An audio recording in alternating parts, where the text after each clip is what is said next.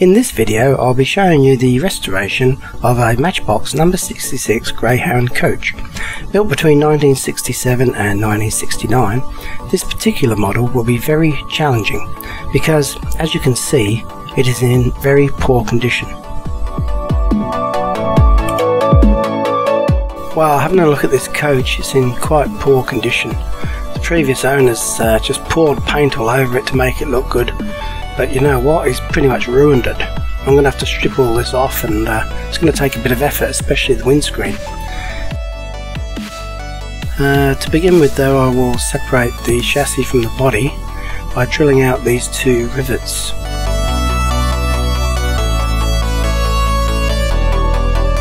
I should just be able to pull the base off.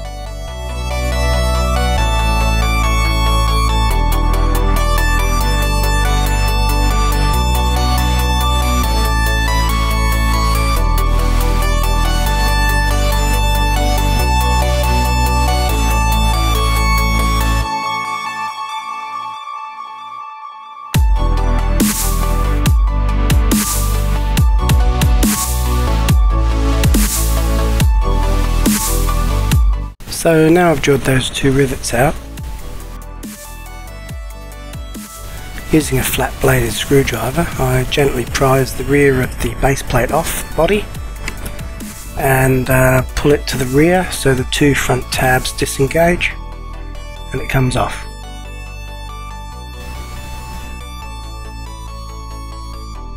What I'm doing now is removing the suspension plate. This particular one's broken in the middle, so I'm going to have to fix that at a later stage.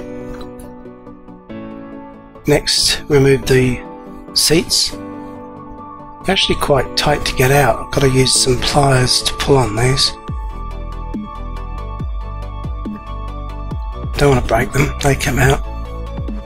So I'll have to get that paint off there and give them a clean of some bleach. Then they'll be ready to go back in. The only other thing to do now is to remove the three rivets in there which are holding the windscreen assembly in. So I'll do that now.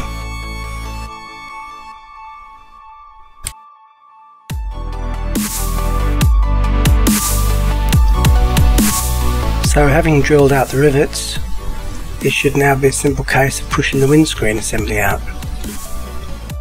However, this one's a little bit sticky because there's so much paint been poured on this thing. It's actually sort of glued the windscreen assembly into the model. So I'm pushing with the screwdriver onto the parts of the screen that you won't see when it's back together. That way if I scratch it or crack it, it won't be so noticeable. It's quite an effort to get this out, but I have to persevere with things like this.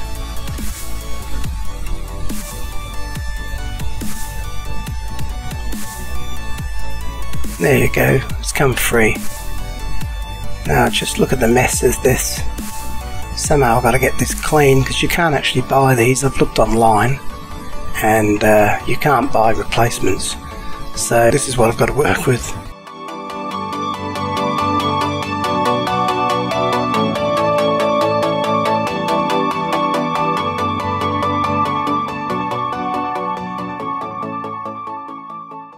So here's all the pieces ready for paint stripping and reassembly.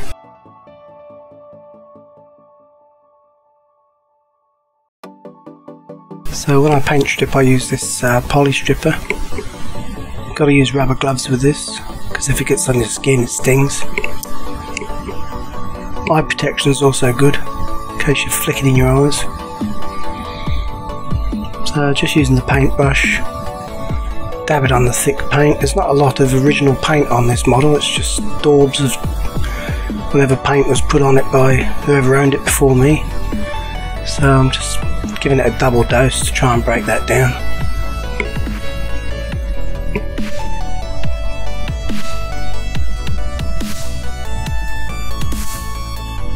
There's remnants of the old stickers that go on the side also, like some glue and paper residue there. Hopefully that will come off easy.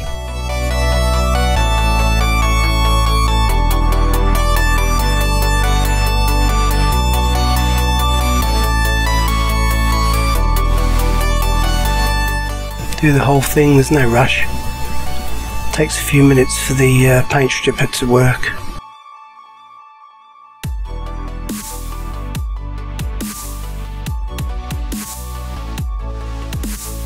This is one of the few models where I have to put a lot of paint stripper on the inside because the paint that was applied was running inside and needs removing, shouldn't be there. So I'll let that cook for a bit. Now I'll do the chassis. Normally I'll take the wheels off before doing this. I must have been in a rush this day because I forgot to do it. You don't want to get the paint strip on the wheels because they can sort of melt a little bit. So after it's reacted, I then use the toothbrush to rub all the blistered paint off in water. That also neutralises the paint stripper too.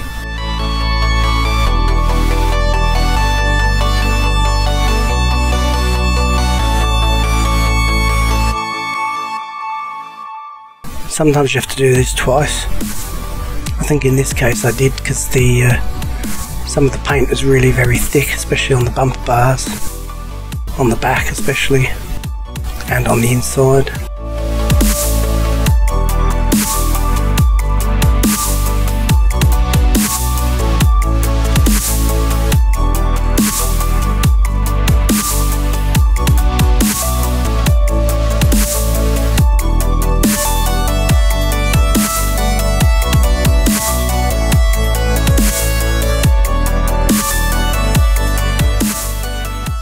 Any stubborn bits I can't get off, I'll just use a pin and a razor blade later. So that's done. So I'll put it over there to dry and start on the chassis. And this one, the black paint comes off real easy, look at that.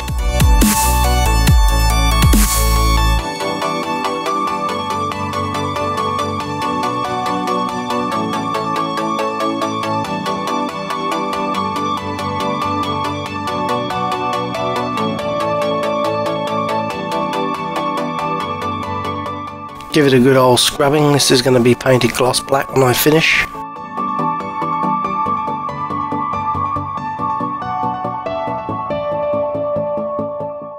Now I'm going to be taking the wheels off.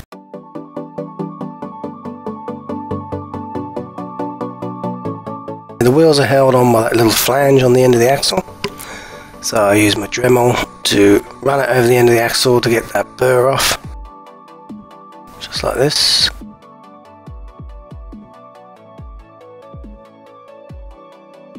Try not to burn up the tyre, and it just pulls off like that. So I'll do all the others and move on.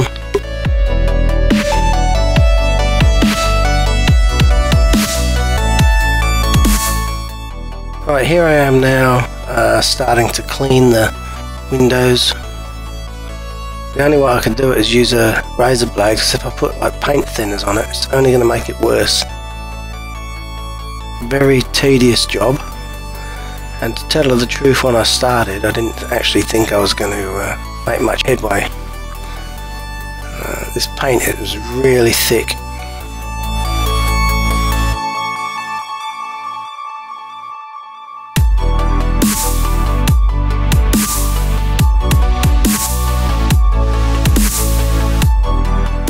So I'm just chipping away a little bit at a time.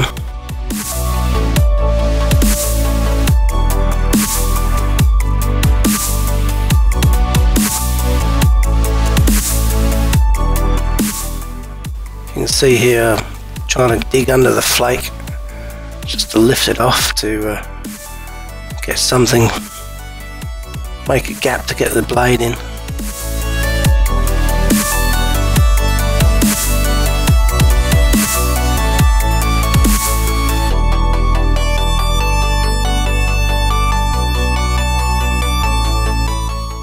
There you go, you get the idea. Very slow but effective.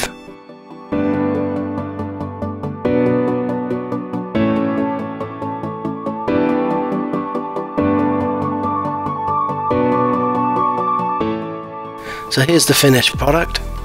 After I cleaned it up, I gave it a coat of Tamiya gloss varnish, and that kind of made it look shiny as well. So overall, I think it came up pretty good considering. Now it's time to spray the bus. So I've given it an undercoat of grey. I use the white grey primer because it makes the colours brighter on the finished product. Not maybe so much for silver, but if I'm doing other colours like yellow, I find the grey undercoat dulls it down a bit. What I've done here is I've super glued a screw inside the cabin there, and that's what I'm using to hold whilst I'm spraying it. Now I'm using some araldite to put the glass back into the body.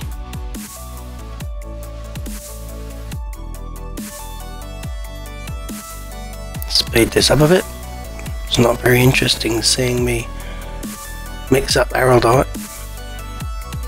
So when it's done, this is the 5-minute araldite by the way, so it dries pretty quick. I'm just making sure I haven't got any on my fingers. So what I'm doing here, little tiny blobs strategically placed so that when the glass is put back into the shell, it doesn't squeegee out. So it's just small amounts. It doesn't need much. I'm doing this because it's impossible to reform these rivets. If anyone has a better idea, let me know.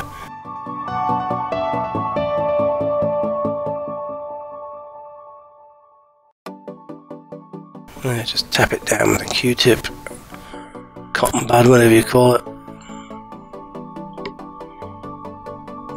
and leave it to set. Like I say, 5-minute araldite should take about 5 minutes.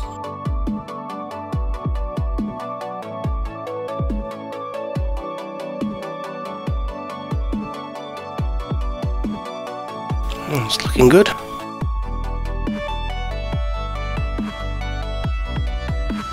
Right, now I'm going to put the seats back in and the suspension plate that I fixed.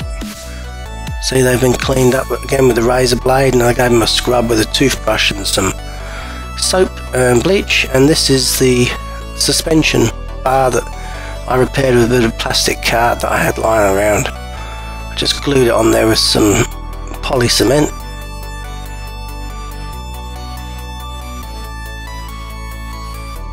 Oh, this goes back in. This is a bit awkward. It has to go in square. If you try putting it in skew, it just don't go. So here we go.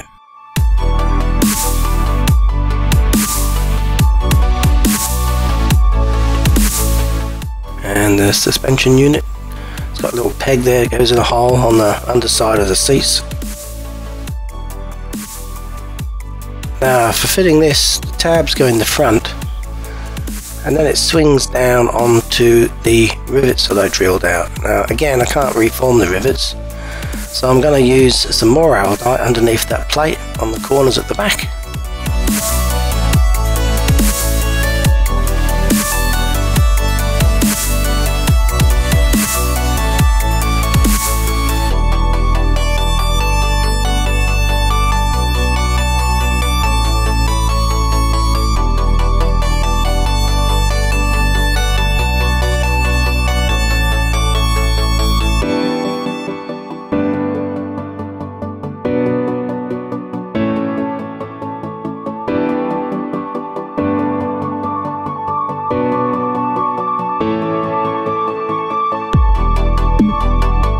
So what I'm going to be doing is putting the araldite at the base of these pins.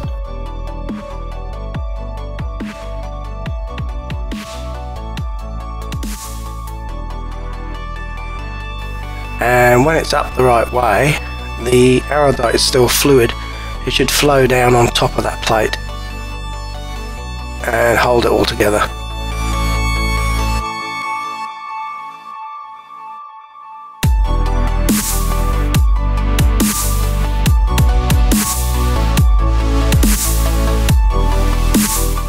Get a decent sized blob.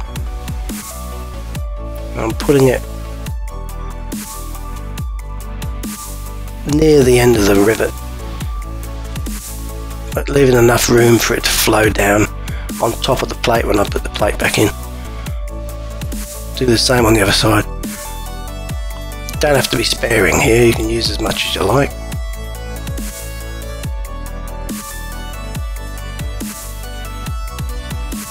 Get another blob. And a little bit more on the other side because I've got some left over. So because this takes 5 minutes to set, when I assemble it and set it right side up, the araldite should flow down the post and stick the base on. Not a very good camera angle.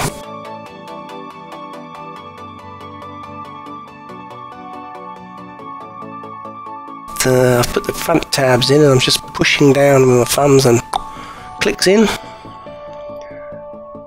Now flip it over, set it there, leave it, and the araldite should fix the base on. So far so good.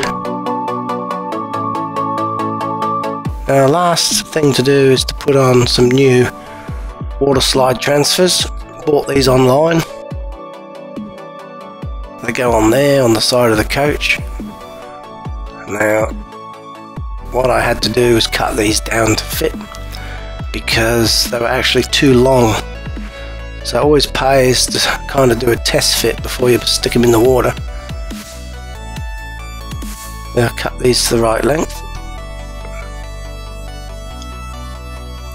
And just put them in some lukewarm water one at a time, because you really want to work with them one at a time, otherwise you end up with loads of floating transfers around in the water and they're difficult to handle.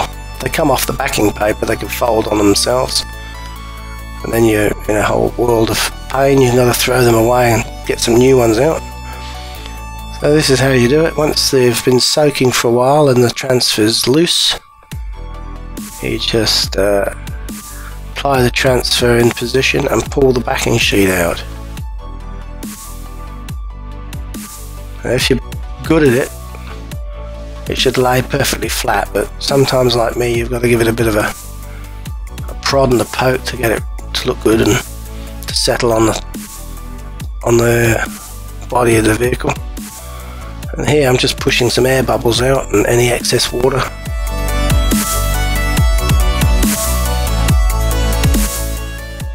And here's the final product. So this is how it was when I first bought it. Absolute crap. And here we go. This is at the end of it with the transfers on and the new windscreen all polished up. I think you'll agree it looks pretty good for what it is.